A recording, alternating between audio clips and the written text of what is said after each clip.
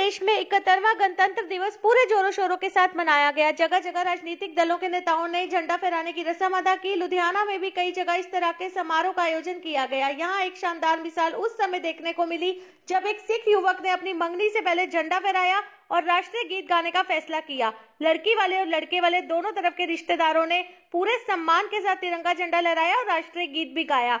जसप्रीत सिंह नामक सिख युवक से राजनीतिक दलों को एक सीख लेनी चाहिए। वंदे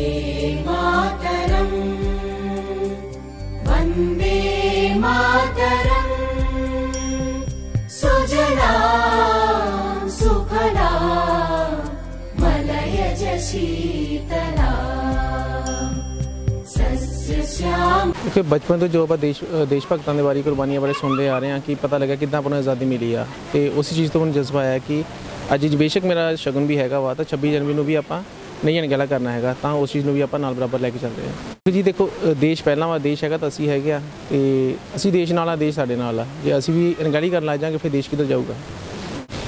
मेरे मित्र कुलविंदर सिंह चाने के बेटे जसप्रीत सिंह की अज मंगनी की रस्म सी तो बच्चे ने जिद की भी मैं जी डैडी झंडे की रस्म अदा करने तो बाद भारत माता को सलूट करने तो बाद जी मंगना मैं की रस्म कराऊँगा। फिर सारे ने असी विचार ये किया भी बच्चे की जी है एक सच्ची भावना मैं समझदा कि देश के नौजवानों के जो इस तरह की भावना आ जाऊगी तो कोई भी वड्डी तो वड्डी चाहे ताकत हो वो भारत मां वाल बुरी अख तक के नहीं दे सकती।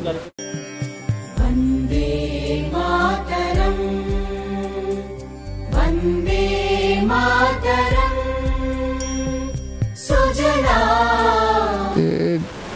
आने वाली पीढ़ी वास्ते बहुत ही वधिया कदम चुक्या गया जिहड़ा 71वां गणतंत्र दिवस असीं सारिਆਂ ने रल मिल के एक तो साडे घर दे विच फंक्शन सी ਉਹਦੀ ਰਿਗਾਰਡਿੰਗ भी मेरे भतीजे की समझो भी रिंग सैरेमनी सी ते ਉਹਦੇ ਵਿੱਚ ਸਾਡਾ ਅਸੀਂ ਉਹਨੇ जिद की भी मैं अज झंडा भी चढ़ाउणा जी झंडे की रस्म भी करनी है तो असीं सारिਆਂ ने रल मिल के झंडे की रस्म की।